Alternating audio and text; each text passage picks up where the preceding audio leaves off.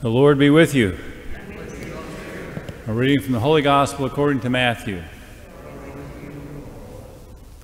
The book of the genealogy of Jesus Christ, the son of David, the son of Abraham.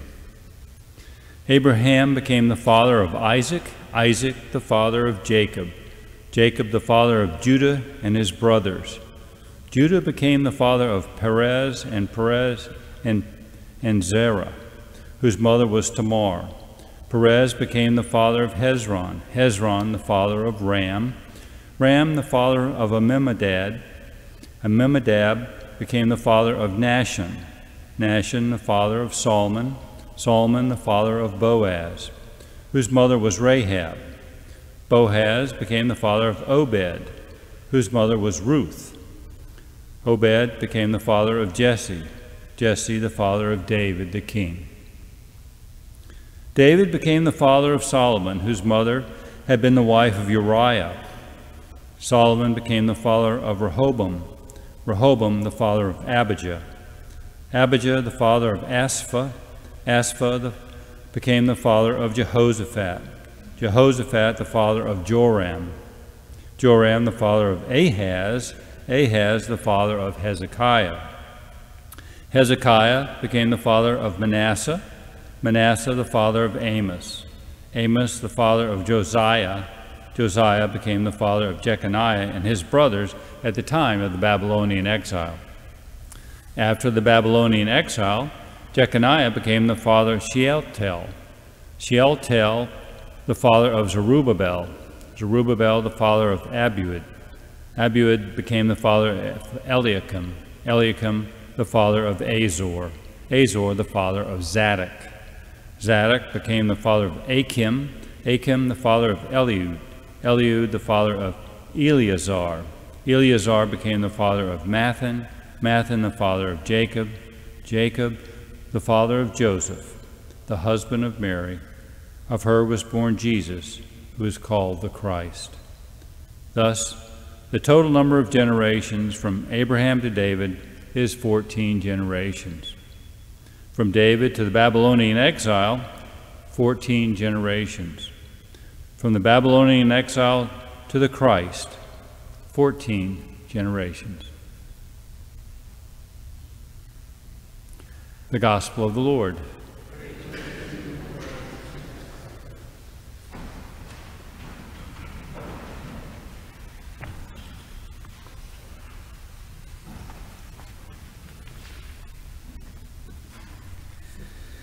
So I think all of you have heard the expression, maybe a child only a mother could love. Have you ever heard that expression?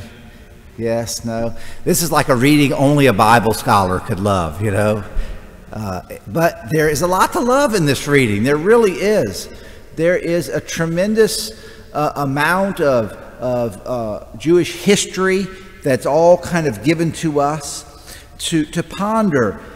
Matthew begins his gospel. These are the opening words of the Gospel of Matthew. And I did hear one scripture scholar say, how did anybody get to chapter 2 if this is how chapter 1 starts, And so it's like, didn't he needed to talk to his editor about having a good start to get people interested.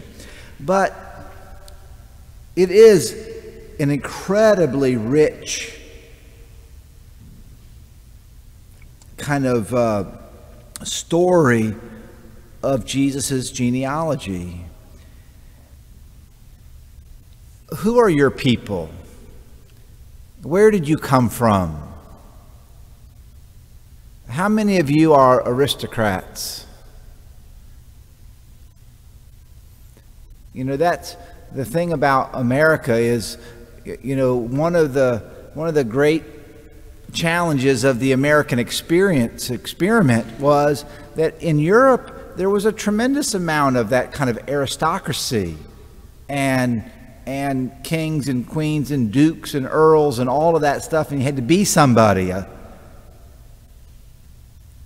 But in Christianity, it's never been about being somebody. Never.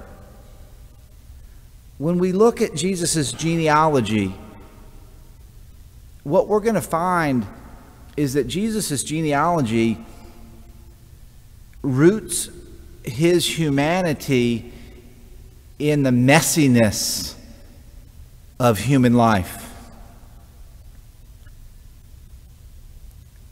I guarantee you, whether you know it or not, you have some skeletons in the family closet somewhere.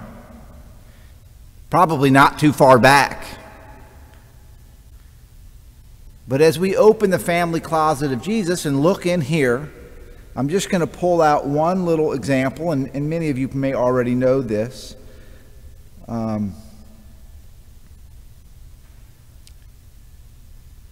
Jesus came to save the whole world, right? Not just the nation of Israel. He came to expand God's family to include the Gentiles as well. And that's written into this genealogy right here. Boaz became the father of Obed, whose mother was Ruth. And Ruth was not a Jew. Ruth was a Gentile. Ruth would have been unclean.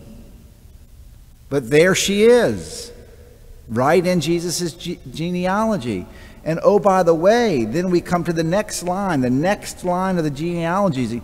David became the father of Solomon, whose mother had been the wife of Uriah. Who was the wife of Uriah? Bathsheba, an adulteress who committed adultery with David. And there she is. Her name isn't mentioned, but she's alluded to.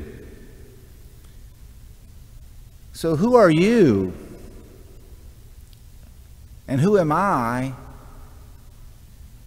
You know, we are also kind of in this, we have an unfortunate genealogy, okay? All of us do. None of us have this perfectly pristine history of aristocracy and pure blood.